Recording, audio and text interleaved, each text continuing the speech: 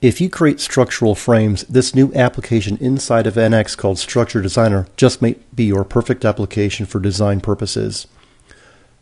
Our goals here are to create a machine frame around our conveyor system here.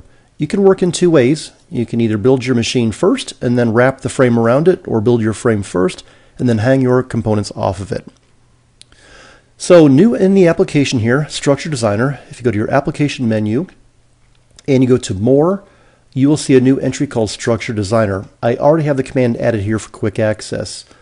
Once you add that access that command, you will find commands for a new structure, construction commands, member commands, visualize, and a few other things. Also, there is a new navigator here just for Structure Designer. How the system works is in your top level assembly, the system will automatically create a subassembly to the naming of your choice, and anything that you create will automatically be placed in that subassembly.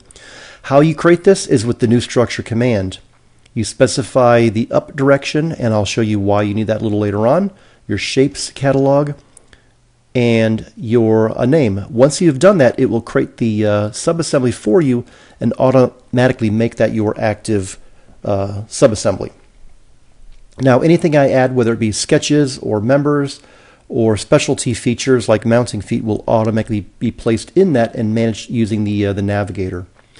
All right, so at this point, time to build our skeleton or our cage for our frame.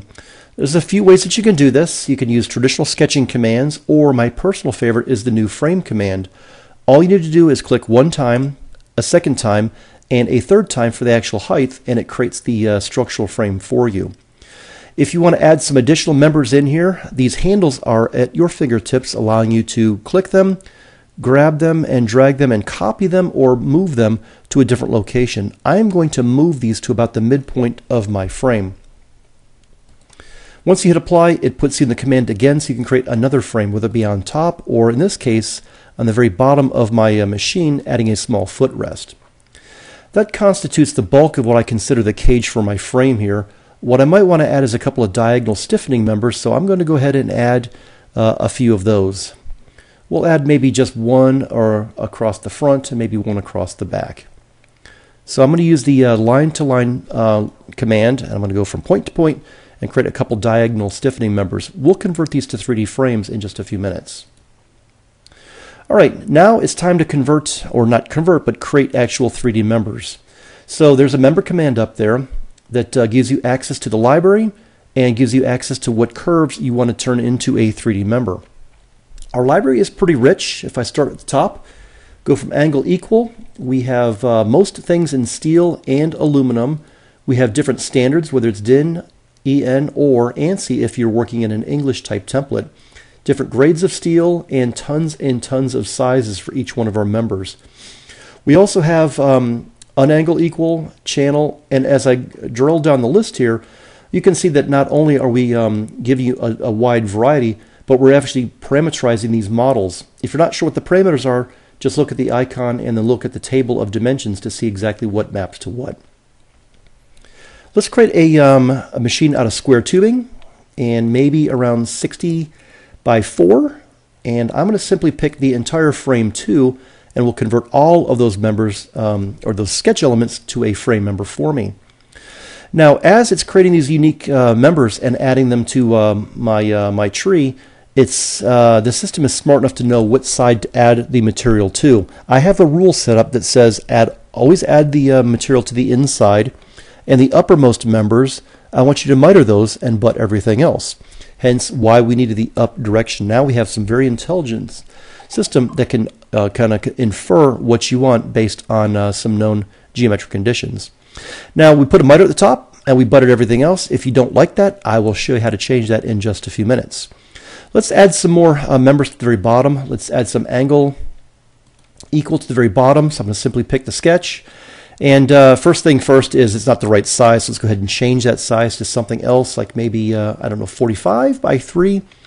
And if you want to change the orientation, we have these handy flip buttons to flip about the X, flip about the Y, and even select an alternate origin if you want to snap various points to your the actual sketch itself. I'll put this right in the center, and that's probably going to be good enough, and we'll go ahead and pick more sketch elements. The system automatically applies those parameters to the next sketch element, so you don't have to sit and orient this thing every time. All right, last but not least, these diagonal stiffening bars. Let's go ahead and create maybe some round tubing for those. And I'm going to pick just some odd size here. I'm not going to really worry about the size at this point. Even if things are at an angle, we're automatically going to butt them and trim them off according to the adjacent geometry.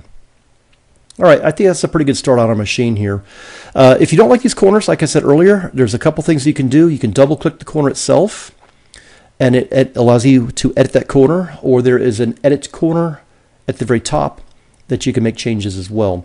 So what's listed in red is what you can control. You can change this to a miter or a butt or a cope, and we'll automatically butt everything else. If you want to reconfigure what gets butted to what, just simply pick that and move that up or down in the list to get a very, very different look and feel of your actual corner itself. So virtually anything that you want to create, you can control with this handy dialog. I think we're going to leave this to a butt. I kind of like that joint, and we'll continue on with the design process. So if we take a quick look at our navigator here, we've got all of these discrete members, and we have all of these corner types that are on here. And notice how we have the handy highlight that shows the exact child and parent relationship on what is managing what or what is controlling what. The members are a flat list, but if you want to sort of pack them, just pack them. And we will take any geometrically identical member and combine it together. Now, it is still a unique member on disk, but at least you can get an at-a-glance magnitude of the complexity of your design from the navigator. Also, if you want to see what members are what, there is a handy visual stock report that can be run that shows in color all of the tubes, all the round tubes, all the angle iron, and so on and so forth. Nice, fast way of seeing what is what your model is being made of. All right, I don't like that open cap there, so let's cap it off. We have a special command for that called the end cap. You can either place material inside or outside. And outside you have the option to preserve the overall length, so we'll actually trim the member back. And we will add a chamfer of about maybe 7 millimeters, and we'll simply pick that face, and the system will do the rest. And I'm going to hit the OK button, and we have our end cap. And notice how it trimmed the faces off there. All right, now if you want to stiffen some things up, we have a gusset command that does that, kind of like a corner stiffener. All you need to do is simply pick the faces, and the system does the rest. Now we have options for triangular, with a nose, square, rectangular, and you can even control the parameters or the sizes of everything with this table of dimensions. You can even control the thickness, whether it goes to both sides, the inside, the outside, and you can even kick it over to one side or the other, depending on what your actual design conditions are. We'll rotate this over, and we'll add a couple more gussets to the inside of our model.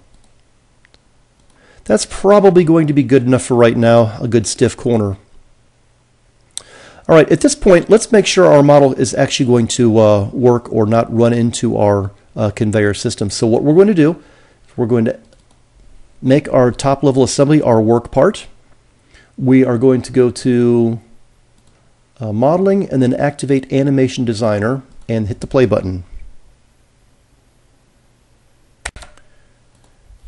So this shows any interferences that we have in our model. Now I put one in here intentionally just to show you the general design process on how to interact with your frame design and other things that you're building on or around your frame. Now obviously there's an interference there. The question is how easy can we fix that? So all you need to do is go to Structure Designer and go to the frame member operation, drag that out of the way above or however far you think you need, and it will reconfigure all the members, redoes all the corners, maintains the orientation of your member placement, and redoes any corners or gussets or whatever kind of features that you've added to your model here. All in pretty quick performance. All right, last but not least might be the addition of some mounting feet. So up on the top you have a place equipment We are going to be renaming this thing eventually, so just keep in mind that the icon and the command might look a little different by the time you start to use this thing. We'll place a couple of square mounting feet at the very bottom of our model. And the system will prompt me for dimensions for my my individual model here, or my parameters. So for example, I probably want this a bit larger, so I'm going to pick a stock size of 200 by 200, and the system will reconfigure that part for me and add it to my assembly. It's also trimmed back that length of that member, so it is no longer, so the overall height of my frame has been maintained. All right, last but not least, it's time to create a drawing of this thing. So let's go ahead and make our top level assembly active, and we'll create a drawing. I'm just going to pick a standard A2 size and do an isometric view.